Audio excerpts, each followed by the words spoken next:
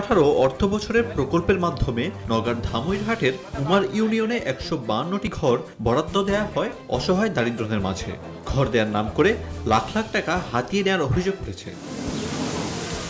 ভুক্তভোগীদের অভিযোগ, স্থানীয় জনপ্রতিনিধি ও সাবেক উপজেলা নির্বাহী কর্মকর্তা সফিউজ্জামান ভুইয়া সাধারণ মানুষের কাছ থেকে টাকা নিয়ে ঘর দিয়েছেন অন্যজনকে।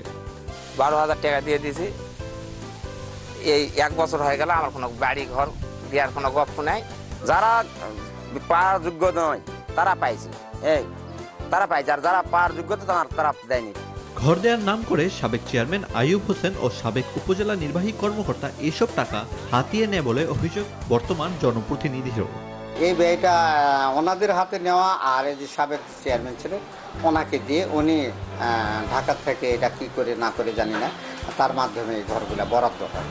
তবে অভিযোগ অস্বীকার করেন ইউনিয়ন পরিষদের সাবেক এই চেয়ারম্যান। বললেন, কারো কাছ থেকে টাকা নেননি তিনি।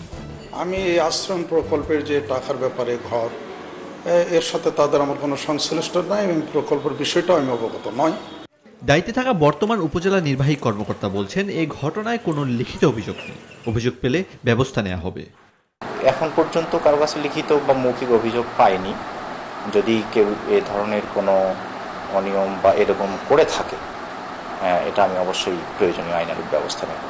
সাধারণ এসব দরিদ্র অসহায় মানুষকে ঠকিয়ে যারা লাখ লাখ টাকা হাতিয়ে নিয়েছে তাদের বিরুদ্ধে দ্রুত তদন্ত করে ব্যবস্থা নেওয়ার দাবি